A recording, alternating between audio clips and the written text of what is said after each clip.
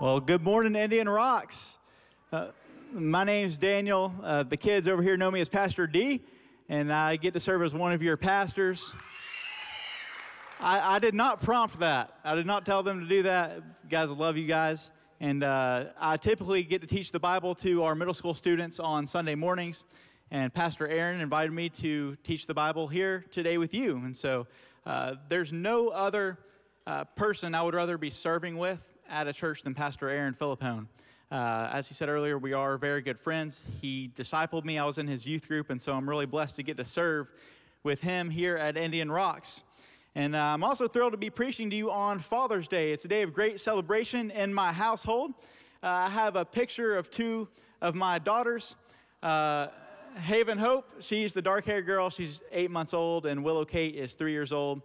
And the greatest joy of my life is getting to parent these two girls with my wife, Mary Madison. It's an awesome day that we get to celebrate. Also came from a great household who is led by my dad. His name is Jimmy. He is an awesome dad. He's a great granddad. Means the world to me. And you'll get to meet him in a couple months. He's going to be preaching here in a couple months, so you'll see why I think he's so great. And he means a lot to me. The reason why is because growing up, he instilled in me and my brothers and my sisters some different things. He taught us all about God's design and what God's design is for our lives. The 3 circles is right over here, and we like to teach this as a gospel teaching tool, but my dad always taught us about God's design, what God's design was for young men, what's God's design for fatherhood and for parenting. And he taught us that men are supposed to grow up, and they're supposed to be bold and courageous and strong, and they're supposed to be protectors.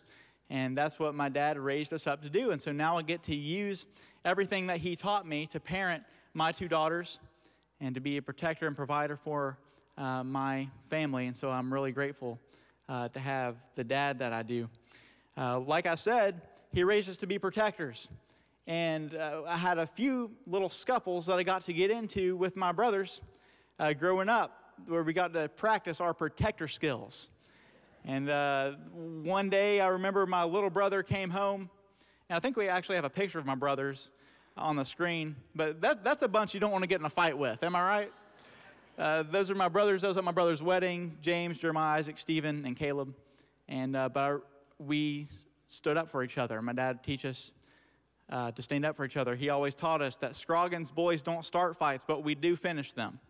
And so that's something that my dad always taught us. I remember one time my little brother came home, and he was crying. He was upset, and he looked like his pride had been hurt. And I said, buddy, what's wrong? What happened? He said, there was a neighborhood bully, and he pushed me off my bike and said some really mean things to me, and he made me scared. And I said, well, buddy, we're going to have to go take care of this. And we went around the neighborhood looking for this neighborhood bully. We looked under every rock and behind every bush, and all of a sudden, we see the neighborhood bully rolling down on his bike down the street. And he wasn't scared because this guy was huge.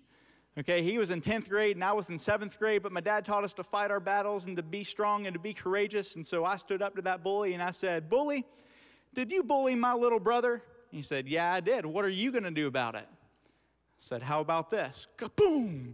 And nailed him right in the nose. And it stunned him. He couldn't believe that I did that. And so I took every chance that I got. I put him in a headlock and I kept wailing on him.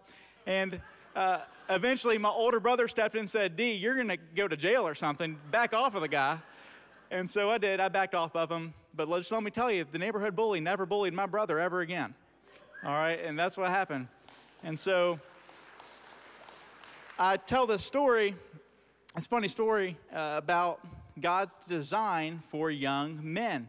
But God doesn't just have a design for young men, or he doesn't just have a design for fathers. He has a design for everybody in the room. If you're listening in here today or online, if you are breathing, God has a design, a plan, a purpose for your life. And so I want us to look in God's word today and figure out what that might be. What is your purpose? We know that the local church, our church, is also created with a design. We've been studying the book of Acts over the past several weeks, and it's all about the purpose of the local church. Why do we do church? Well, we know that the Bible teaches us to make disciples, to baptize, to teach everything that God has commanded us to do in His scriptures. That's what we're supposed to do as a church. There's a few ways that Indian Rocks fulfills the design that God has set for us. We have some core values that we teach here. The first core value that we do is we teach the Bible. If you come in here on Sundays, you're going to hear God's word. We're going to study the scriptures. If you go to a life group right now, they're studying God's word. If you go to the kids building where Miss Kim and her team are at, they're teaching God's word. If you go to student ministry, we're teaching God's word. We teach the Bible at Indian Rocks.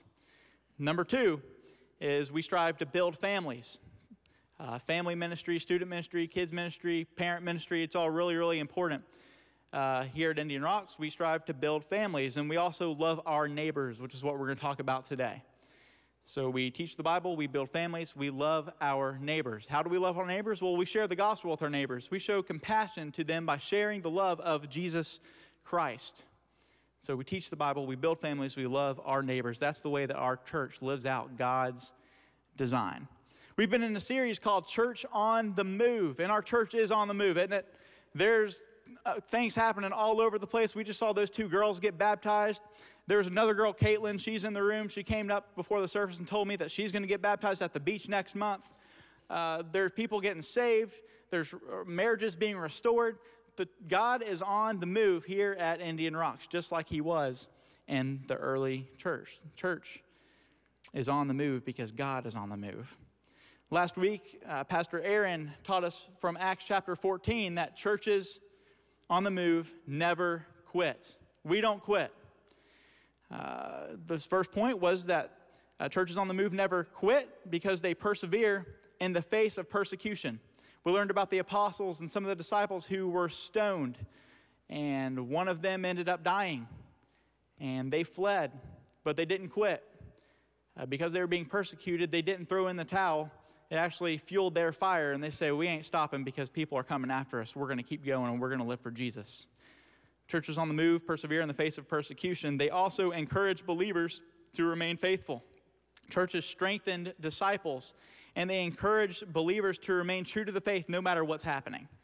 Churches on the move encourage believers to remain faithful. They also choose leaders to serve the church.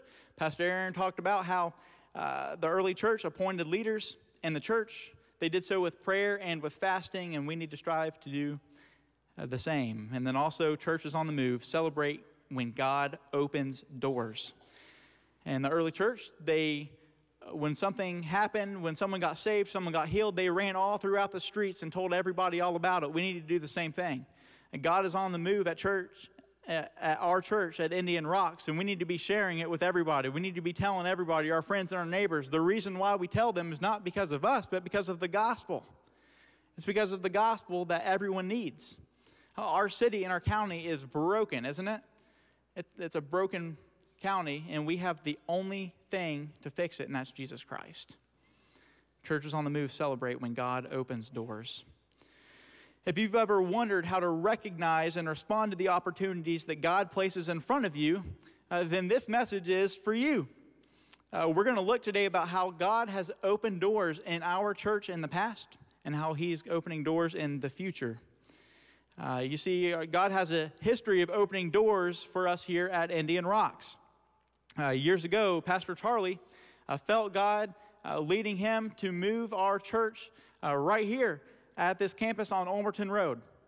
And God opened the door. Pastor Charlie led our church to say yes, and they built this amazing campus. And thousands of people have come to know Jesus and have been discipled here at this campus because of the faithfulness of our church. And then Pastor Jeff was our pastor for about 16 years, and he faithfully taught God's word, and he was a great pastor. And at the end of his time, God opened the door for him to invest in our kids' space. And they built a new kids building, and the kids building is unbelievable. If you've never been over there, you can go check it out. The kids building is really, really cool. There's hundreds of kids over there right now learning about Jesus because of our church's faithfulness in investing in the next generation. And then now we get to be led by Pastor Aaron, who's an incredible leader. He has an amazing vision of starting neighborhood churches all across Pinellas County because there's 900,000 people in our county who don't know Jesus. 900,000. And this room is huge. It's a really big room, but 900,000 people aren't fitting in here. And so we got to go to where those people are at. So that's what we're going to be talking about today. So why should you be listening today? It's because just as God has opened doors for our church, he's opening doors for you. He's opening doors for me. Today we're going to study Acts 15, starting in verse 1, and we're going to explore the doors that God may be calling us to walk through. Doors he's calling our church to walk through. Whether it's in your personal life, your career, or your spiritual journey, understanding how to recognize and respond to these opportunities can transform your life. So let's open up God's Word, open up our Bibles, turn them on to Acts chapter 15, and let's look at what God has planned for us, starting in verse 1. It says, "But some men came down from Judea and were teaching the brothers, unless you are circumcised according to the customs of Moses, you cannot be saved." And after Paul and Barnabas had no small dissension and debate with them, Paul and Barnabas and some others were appointed to go up to Jerusalem to the apostles and the elders about this question. So being sent on their way by the church, they passed through both Phoenicia and Samaria, describing in detail the conversion of the Gentiles, and brought great joy to all the brothers. When they came to Jerusalem, they were welcomed by the church and the apostles and the elders, and they declared all that God had done with them.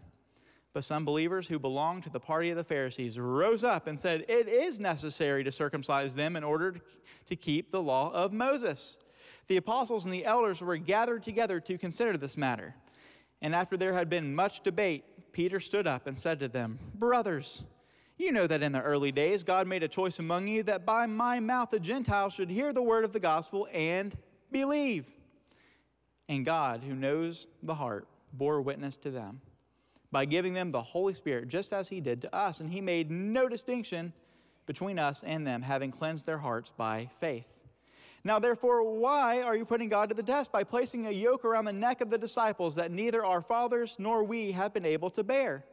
But we believe that we will be saved through the grace of the Lord Jesus, just as they will." The assembly fell silent. And they listened to Barnabas and Paul as they related what signs and wonders God had done through them among the Gentiles. After they finished speaking, James replied, "Brothers, listen to me. Simon has related how God had first visited the Gentiles to take them from a people for his name.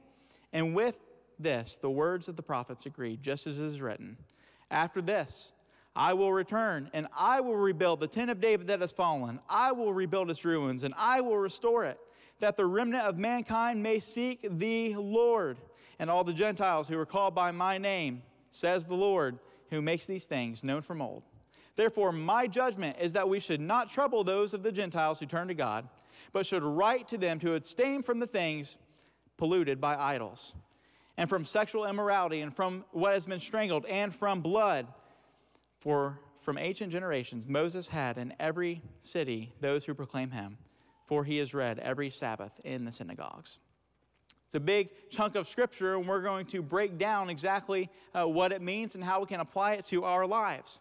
This passage recounts the Jerusalem Council, which is a significant moment in the early church where the apostles and the elders came together to decide the future of theology of the church. They came together to discuss a critical issue. Should the Gentile believers be required to follow the Mosaic law? Should they be required to do extra things to be saved other than faith? This debate highlights the central message of the gospel and its reach to all people, regardless of their background. And as we explore this text, we'll discover two essential truths. Number one, everyone in this room needs the gospel. And number two, we are called to respond to God's invitation. Let's pray. Heavenly Father, thank you for your word, your scripture that we get to study. Lord, thank you for everyone who came in here today to study your word. Lord, I pray that your Holy Spirit would move in the room, that you would speak through me, that you would open hearts, and Lord, that we would be fired up to go and take our county for Jesus. Pray that people will be encouraged today by your word. In your name I pray. Amen. So my wife and I have different preferences for a lot of things. I don't know how many of you are married or how many of you are in a relationship, but me and my wife are not the same. I love her to death, I would die for my wife, but we have differences of opinions. For instance, I am a huge Kentucky Wildcats fan. I love the Kentucky Wildcats. Raise your hand if you are a Kentucky Wildcat fan. All right, more than the first service. That's good. All right, my wife loves the Florida Gators. There's obviously a lot more of you. We are outnumbered, but we've beaten you 4 years in a row in football, so eat that. All right. My wife loves the Florida Gators. I love Kentucky Wildcats. I like eating processed foods. I like going to McDonald's. My wife likes eating organic and all the healthy stuff. I like watching TV. My wife likes working out in the garden. All right, as you can tell from these choices, she's going to live way longer than I am. But we have differences of opinions, different preferences. One of the biggest debates we've been having recently is over what type of water is the best, purified or spring water. All right, so I want to poll the room and just ask you, raise your hand if you think purified is the better water. You guys are my people. All right, raise your hand if you think spring water is the better water. Golly, I just think that stuff is disgusting. It tastes like rotten eggs. All right. Now, there's a different type of people. Now, raise your hand if you just like drinking straight from the hose in the backyard. Yeah, there you go. That's how I grew up, and I actually let my daughter do that the other day, just so she could have a taste of my childhood. But we debate about this. That's why right now I have a thing of purified water. I think it's far superior, but we can have our differences of opinion.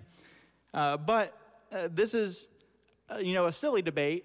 We have fun. It's a lighthearted debate. But the debate that they were having in the 15th chapter of Acts was not a lighthearted, fun debate. This was not a debate about whether LeBron James is better than Michael Jordan that we have at the lunch table. This was not a debate over whether a hot dog is a sandwich or a sub. All right? This is not one of those silly debates. This was a serious debate that had real spiritual implications. So let's read again in Acts chapter 15, verse 1, about what they were debating about. It says, "But some men came down from Judea and were teaching the brothers, unless you are circumcised according to the customs of Moses, you cannot be saved."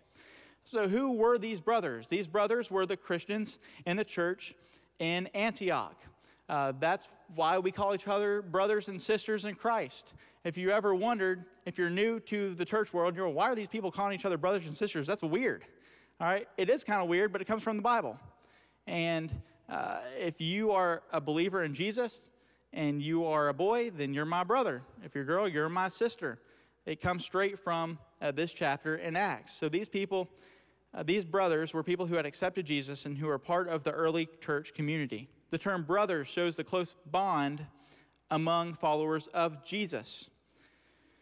In verse 2 it says, "And after Paul and Barnabas had no small dissension and debate with them, Paul and Barnabas and some others were appointed to go up to Jerusalem to the apostles and the elders about this." This was a huge debate. This outcome would determine whether Christianity would be a works-based faith or not, setting the direction of the church's theology for the future. Because of this, Paul and Barnabas, along with others, were appointed to go to Jerusalem and to meet with other brothers and sisters and talk about which direction are we going to go. Are we going to be a works-based faith, or are we going to be a faith-based faith? Which direction are we going to go? In verse 3, we see that Paul and Barnabas traveled to Jerusalem, and along the way, they shared the exciting news about the Gentiles being saved and the cities that they were at and the churches they celebrated and they cheered. However, when they arrived in Jerusalem, not everybody was thrilled. Verse 5 tells us that Jewish Christians, especially those who used to be Pharisees, believed that Gentile converts still needed to be circumcised and follow some other rules to be saved. This meant that they needed a works-based faith. So they all came together and they discussed and they debated the issue, and after a lot of discussion, Peter stood up and addressed the group in verse 7 to bring clarity to the situation. Verse 7 says, "And after there had been much debate, Peter stood up and said to them, 'Brothers, you know that in the early days God made a choice among you that by my mouth the Gentiles should hear the word of the gospel and believe. And God, who knows the heart, bore witness to them by giving them the Holy Spirit just as he did to us. And he made no distinction between us and them, having cleansed their hearts by Faith. Now, therefore, why are you putting God to the test by placing the yoke on the neck of the disciples that neither our fathers nor we have been able to bear? But if we believe that we will be saved through the grace of the Lord Jesus, just as they will. Peter stood up, and he said that God chose him to share the gospel with the Gentiles, and he decided to set the room straight. That salvation comes through grace alone, through faith alone, in Christ alone. There's no works-based faith in Christianity. Peter said, this debate is done. This is what God has decided. This is the direction that we are going to go. And now, what do I mean by works-based faith? The Jewish leaders were teaching that the Gentiles had to do extra things to be saved. They said that just believing in the gospel wasn't enough. Just having faith in the Lord wasn't enough, that they had to be circumcised and follow certain dietary rules to get to heaven. Some people in today's world might think that if you're just nice enough, you're a nice enough person, you're a good enough person, you don't commit any major crimes, that's good enough to get into heaven. We know that that's not true. Some people think that if you say this many Hail Marys and confess this many sins, that that'll get you to heaven. And we know that that's not the case when you read the scriptures. The only way that you can get saved is by believing in the gospel. And that leads us to our first point, that everyone needs the gospel.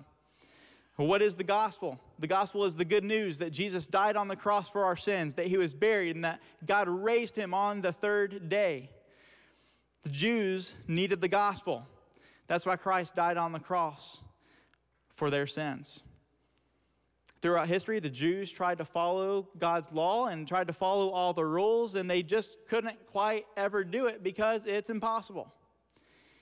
And so Jesus came down to earth, lived a perfect life, and died on the cross for them. The Gentiles needed the gospel too. In verse 12, it says that the assembly fell silent as they listened to Paul and Barnabas talk about the amazing things that God had done among the Gentiles. This shows that the Gentiles were really, really far from God. They weren't even close. We have some people that we know that are kind of Christianists. They don't really believe in Jesus, but they're kind of good people. These were not the Gentiles. The Gentiles were far from God. They weren't even trying to fake it. That's why the assembly fell silent. They were on the edge of their seats. You could hear a pin drop in the room. They were amazed at the things that they were hearing about how the Gentiles were being saved. They needed an intervention, and God worked miracles through Paul and Barnabas. The miracles that God worked were faith miracles. The Gentiles simply repented of their sins and believed in the gospel. The Jews needed the gospel. The Gentiles needed the gospel. You and I, we need the gospel. This is the three circles. It's a tool that we use to illustrate the gospel. And we already talked about God's design, how God has a plan and a design for all of us. When you were born, God created you uniquely. The Bible says that you are fearfully and wonderfully made, and he made you with a design and with a purpose. The problem is that we sin. We depart from God's design. We do things that God tells us not to do. We do things that are apart from God's design, and it's not good. And usually when we do that, it leads us to a place of brokenness. And brokenness is not a good place. Some of you have been in brokenness in the past. Some of you are in brokenness right now. And you know what that feels like. It's not good. Maybe it causes anger or anxiety, depression. It puts you in a place that you don't want to be in. And we try all of these ways to get out of brokenness that are apart from Jesus, and it just doesn't work. Some of the Jewish leaders were teaching them that you would have to do all these different things. You would have to be circumcised to get out of brokenness. That you would have to follow certain dietary rules to get out of brokenness. Some people think that if you're just a good enough person, that it'll get you out of brokenness. If you just have this much amount of money, it'll get you out of brokenness. The problem is, some of you in the room have a lot of money, and you know that money doesn't cure your brokenness. Some of us try relationships. If I can just get with that girl or that boy, it'll make me happy. If I can just have this many kids, it'll make me happy. If I can just have that job, it'll make me happy, and it'll get me out of brokenness. And while all these things may be good things, it's not going to get you out of brokenness. The only way that you can get out of brokenness is by repenting of your sins, to stop living for yourself and to live for Jesus. to believe in the gospel, that Jesus died on the cross for your sins, that he was buried, and on the third day, God raised him from the dead. That's the only way we can get out of brokenness. There's someone that I wish that I could share the gospel with. I have a picture of him. He's familiar to most of you. His name is Elon Musk. And Elon Musk has accomplished a lot of really amazing things. He's done a lot of really cool things for our society. I have a list of things that I want to read you. First of all, he's the richest man in the world as of last night. He's worth $200 billion. It's unbelievable. He runs Tesla. The reason he runs Tesla, he focuses on electric vehicles, energy storage, and solar products. He leads their product design, engineering, and manufacturing efforts at Tesla because he wants to accelerate the world's transition to sustainable energy. He also runs SpaceX, which designs, manufactures, and launches advanced rockets like what's in the picture. Under his leadership, SpaceX has made significant strides in space exploration, and they plan to colonize Mars. In 2016, he helped start a company called Neuralink, which is basically puts a chip in your brain, and it helps people with neurological conditions, and he wants to enhance human capabilities. In 2017, he founded the Boring Company. That name's taken in case you wanted to name your company, Boring, which focuses on creating a tunnel infrastructure to reduce urban traffic congestion. Can I get an amen? Nobody likes traffic. He wants to help solve that problem. In 2022, he acquired X, formerly known as Twitter. He wants to promote free speech. And most recently, he launched a company called XAI, which is an artificial intelligence company, because he wants to understand the true meaning and nature of the universe, which is really interesting. About a month ago, he spoke at a conference, and he said, the reason why I'm doing all these things, I'm starting all these initiatives, I'm running all these companies, is because I know there's something more to life. I know that there's something else out there, and I don't know what it is, and I think that all of these things might help me find that. That's not the first time that Elon Musk has said that before. He said it all throughout the years. That's why he's trying to find the true meaning of life. And I can't tell him, I couldn't bust through my iPad screen and tell him the true meaning. I couldn't tell him that he's in brokenness because he needs Jesus, but I can tell you today, we need Jesus. We need to say yes to Jesus. All of those things, even though they may be good things, will not get us out of brokenness. The only thing that will get us out of brokenness is Jesus. We need to repent of our sins and believe in the gospel that Jesus died on the cross, he was buried, and that God raised him on the third day. We have to have a sense of urgency also to share that message. Some of you are Christians. You're like, dude, I've already given my life to Jesus. What do I need to do? You need to share that message. We've got to spread it all throughout our county. We need to spread it through our families. We need to share it with our kids. We have to share the gospel message because that's the only way that's going to cure brokenness. Point number one, everyone needs the gospel. And number two, the gospel is available to everyone. James, who is a leader in the church, stood up to speak in verse 13. And he agrees with Peter that God has shown that the Gentiles can be Christians without following all the Jewish laws. And James quotes the prophet Amos, showing that it was always a part of God's plan to include everyone. The gospel isn't just for the Jewish people, it's for everybody. It's for the Gentiles.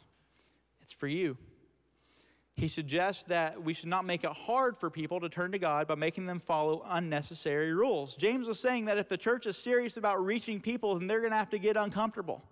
He's saying that if they're serious about reaching people far from God, then they're going to have to do some uncomfortable things. They're going to have to get out of their comfort zones. They'll have to get used to having people in their churches who look different and who act different and who maybe don't know how to behave like Christians are supposed to behave. James is telling them that we need to be accepting of everyone who is lost and who is broken because God is accepting. And that doesn't mean that leaving people the way that they are, we need to let them do whatever they want, right?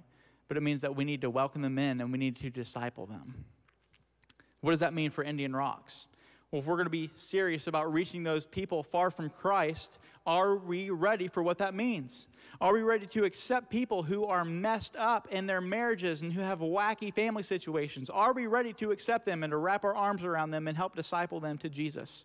Are we ready to accept people who stink coming off the streets? Are we ready to wrap our arms around them and to help them live for Jesus? Are we ready to accept people who dress differently and who act differently?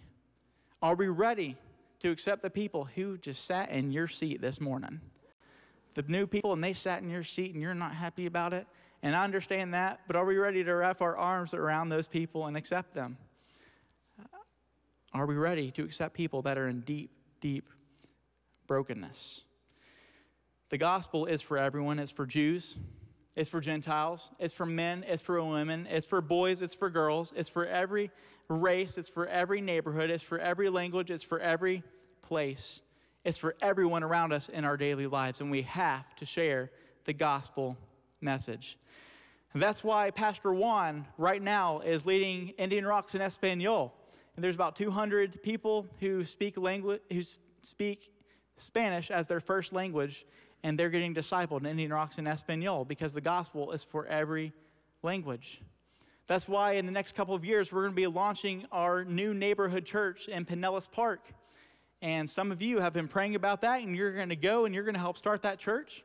Some of you have not been praying about it, and you don't want to do it, but God's going to, and He has funny ways to get you there. And He's going to work in your life in that way. But that's why we're doing that. It's because our county needs Jesus, and we're going to take it to Him.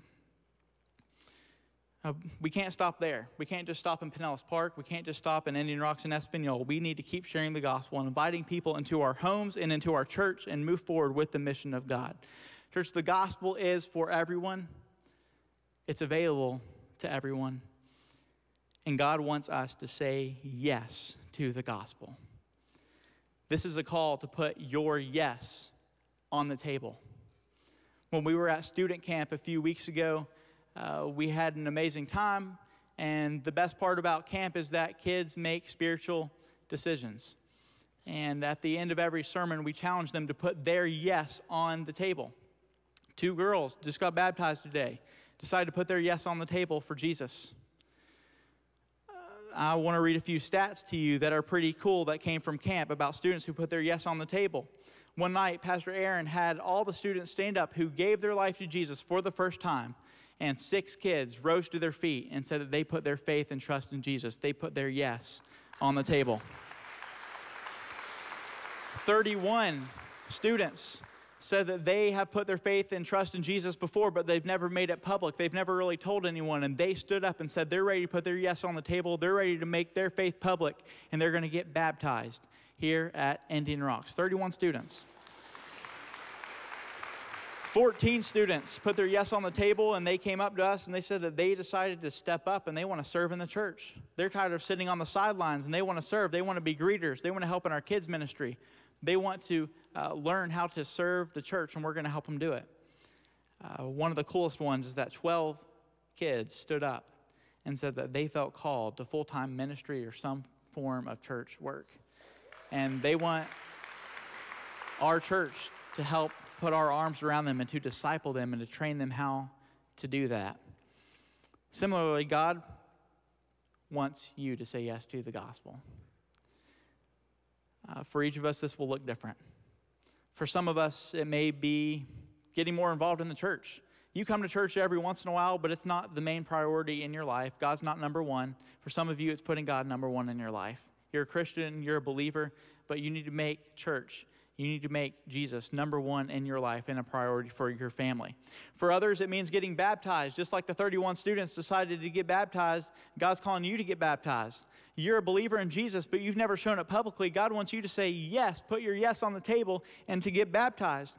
Perhaps you've done both of those things, but you've been sitting on the sideline. You need to get involved. You need to be encouraged. You need to be held accountable, and you need to join a life group. Maybe it's jumping in a life group and jumping in biblical community. Maybe that's your yes.